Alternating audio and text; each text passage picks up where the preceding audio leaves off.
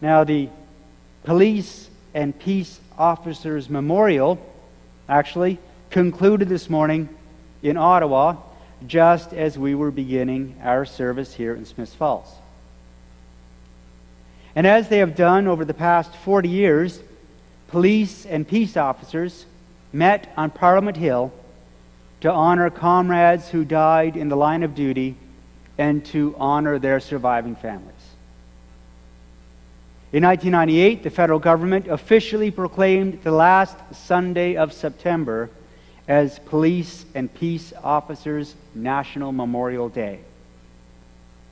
This is a sign of respect for those who sacrifice to keep our communities safe and our environment protected. In 1978, the first memorial honored 14 officers. In 2017, the names of over 870 members are engraved on the honor roll. This morning, we will remember our police and peace officers in prayer. We will also speak to the way that God's generous justice is consistent with initiatives in our own justice system, such as restorative justice. The people whom Jonah hated turned from their evil ways, and God spared them the calamity that was planned. In response, Jonah cries out, "O Lord, please take my life from me, for it is better for me to die than to live." Jonah hated the Ninevites. Jonah hated the people of Nineveh more than he loved life. Now, like all people who cherish vengeance more than they love life, Jonah had his reasons. A commonly postulated reason amongst religious folk was that Jonah was good and righteous. Jonah loved what God loved, and the Ninevites were unspeakably evil. Jonah hated the people of Nineveh because God hated them too. Now, Nineveh was Assyria's chief city and capital. We are told that the history of Assyria was filled with violence, terror, torture, and the killing of conquered peoples. Assyrians, we are told, carried home vanquished kings' bodies as trophies of war. The severed head of a recently conquered king was raised on a pole in the midst of a banquet commemorating victory, and finally it was put over the city gate. Opposing generals were flayed alive and their bodies divided into pieces, which were distributed over the country as a cautionary tale. These penalties were thought to discourage rebellion.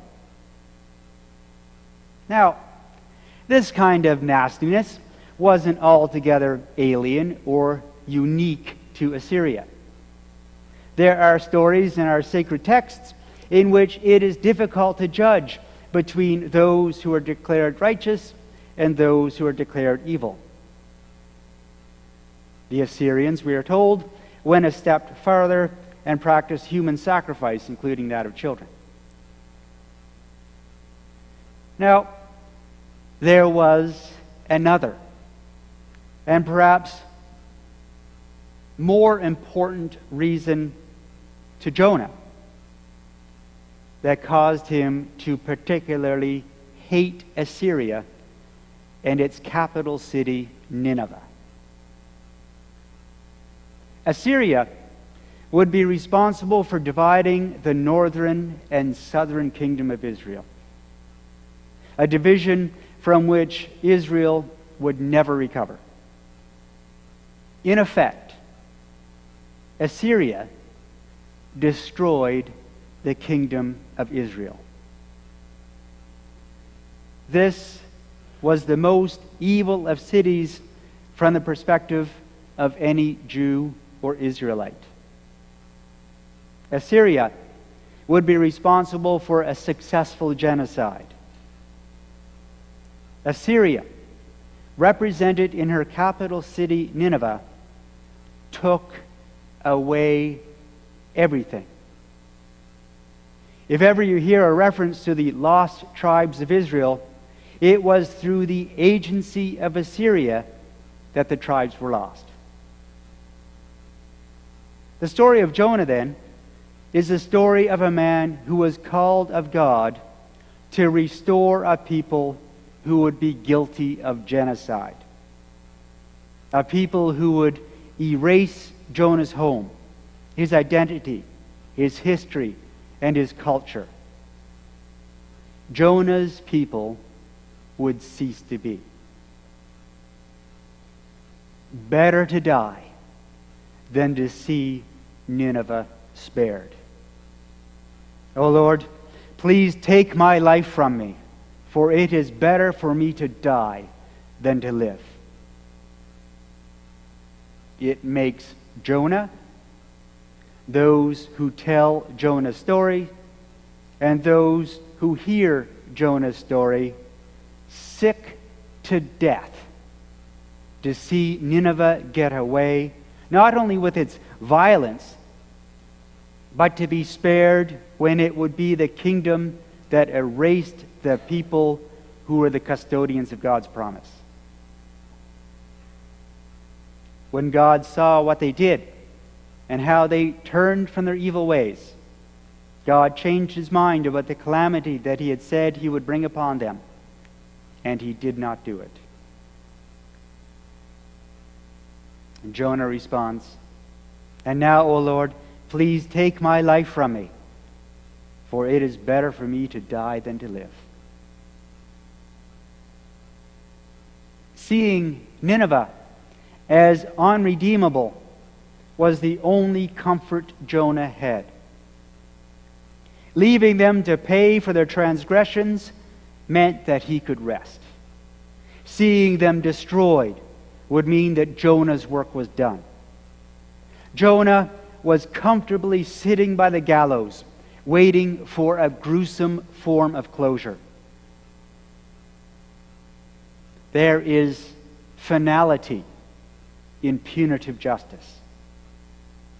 It is here, however, standing or sitting by the gallows, that Jonah sees that God's justice is restorative. Now, restorative justice is not unique to the story of Jonah. It's endorsed by many faith communities. As it is coming to be practiced today, its roots can be found in Aboriginal healing traditions.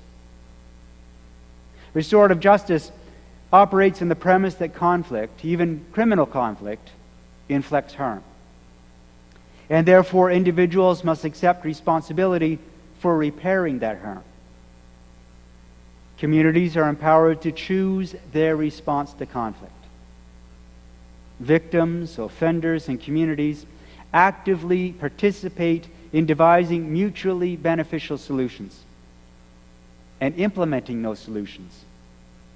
Conflicts are resolved in a way that restores harmony in relationships and allows people to continue to live together in a safer, healthier community. The Aboriginal concept of circle remedies has become an integral part of progressive programming in the federal justice system.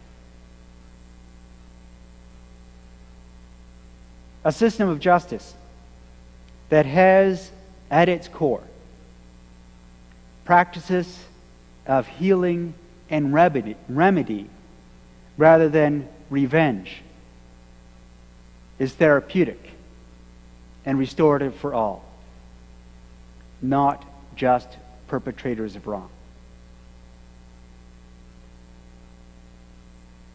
The last Sunday of September of every year is Police and Peace Officers National Memorial Day in Canada. Police and peace officers lay down their lives, sometimes in whole, and these are the people remembered this morning, but always in part. Exposure to trauma and the deep struggles of humanity has an effect that leaves many police and peace officers a little less alive. The victories achieved through restorative justice may help reconcile and redeem some of that ongoing sacrifice. This morning, Trinity United Church offers her support and prayers to those who have accepted the call to do the difficult work and sacrifice remembered at the Police and Peace Officers Memorial, and that sacrifice that is given every day. We also celebrate with you the ongoing work of restorative justice. Sacrifice and redemption are themes that we share in common. And Ron. Thank you, Christopher. Constable Aaron Tompkins is the Smiths Falls Police Community Service Officer, or CSO.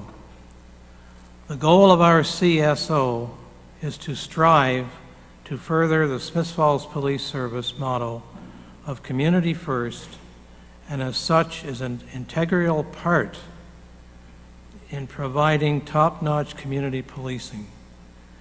We have invited him to speak this morning.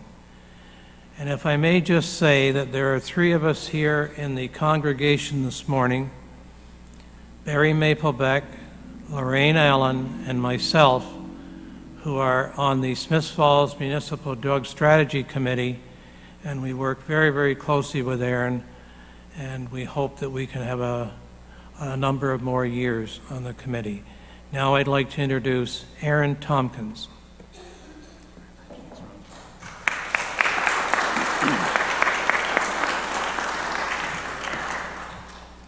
Can everybody hear me okay?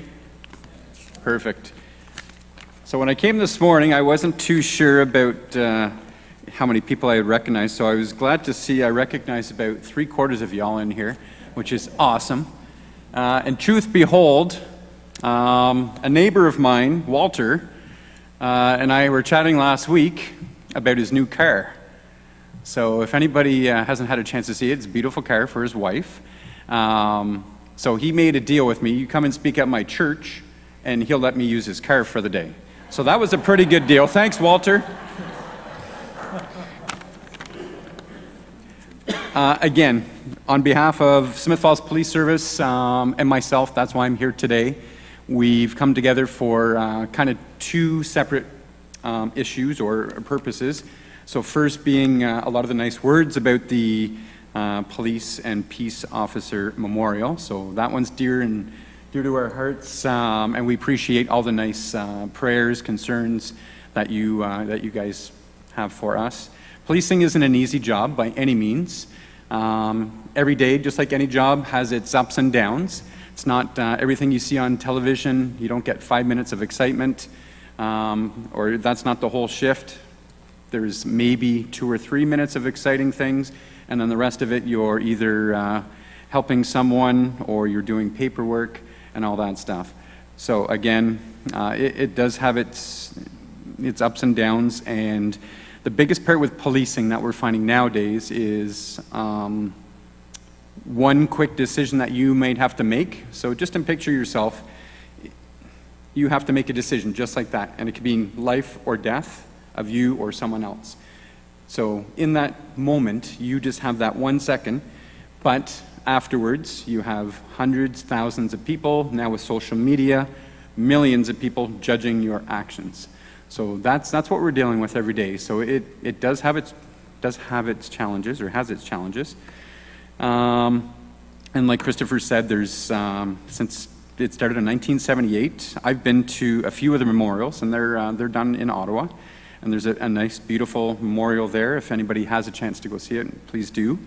But over 850, so I think we're up to almost 870. So that's a lot. So if you do the math, that is a lot every year that frontline first responders, peace officers, police officers are sacrificing to their communities, just like Smith Falls here, if you would. Secondary to that, Christopher and I had a discussion. We went to Coffee Culture, had a nice cup of coffee, had a great discussion. He reached out and said, let's talk about some restorative justice. Let's tie this in with our Sunday Mass. So I said, you know what, this is a great program, and it's not a new program by any means. Indigenous people, Natives people, they've been doing it for hundreds, thousands of years. So traditionally, if they're having issues with, it doesn't matter if that person's specifically in trouble, but if somebody's having issues in their community, they would sit down, the elders, the chief, and they would form almost a committee of people to figure out what's going on with this person in our community, how do they need help, and then how can we help them. So how it ties into policing is, and again, this is something that we always do or have done in our communities. Since I've been here 14 years and I've been active in quite a few of them, typically with youth under 18 years old. So we look for alternative measures rather than just send them through our court system and hope for the best at 14 or 15 years old. The teenage brain doesn't think and make decisions as adults do. So with that, we're trying to correct their wrongs, and this is one way that we go about it. So with reference to restorative justice, I'll just read out just the basic definition of it. So it's restorative justice views crime as more than breaking the law. It also causes harm to people, relationships, and its community. So a just response must address those harms as well as the wrongdoing that that person has done.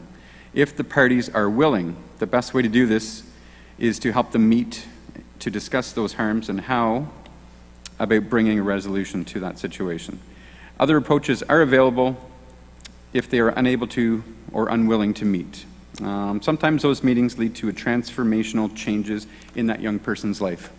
So let's say if we're dealing with a person, he's stolen a chocolate bar or stolen money from mom or dad, and instead of charging that person, we'll often almost formulate a team, community team, and we often meet in churches, to be honest, which is kind of ironic, but we all often do it in like downstairs in the churches, and we'll have whoever would be affected. So let's say the victim, so let's say in this case a rock was thrown through one of the beautiful stained glass windows. We would bring that young person in. We would probably have Christopher sit in, maybe a couple other of the members of the church. We would have somebody from a community justice come in and sit. I would sit, often the parents of the young person as well. So anybody that we think that would be affected, and what we basically do is sit down in a circle. So it's not one person just being directed and spoken to, you don't do this again, because that doesn't work for kids. They need to understand why and how this impacted. So let's say in this case, this church. So Christopher could say, this stained glass window's been in here for 80 years. And it's beautiful, the person did it themselves, and just explain a little bit of the history of why and of its importance. And often what this does, and then we go around the circle, and I would say this is how this has impacted me. By you throwing a rock or whatever through the window and breaking it, this is how it's impacted me. Now I can't help somebody else that may need help. This is all part of my job. However, there could be somebody that needs my help more than a rock thrown through a window at this time. And often what we'll do, if everybody is in agreement to the outcome, we come up with, it's not really a punishment, it's more of an educational piece for that young person. And it's going to be overseen by members in this committee that we've formed. And it may be as simple as, pardon me? Oh, maybe as simple as coming and doing some cleaning at the church. If that person, obviously, I don't know how much a window like that, probably irreplaceable and lots of time and money to replace. that young person or the family may not have the means to fix it, so they could do other things. They could come, they could volunteer at the church, they could come and clean up, or cut the grass, and that would be not a punishment, but just acknowledgement that that person did do something wrong, and that they've learned from it. So again, restorative justice, it's one way, it's not a punishment, it's more of an education, and it's an impact on how this one action affected now 7 or 8 different people, plus, let's say, everybody in the community, or in the church, plus anybody driving by, seeing that, oh wow, that window was smashed out.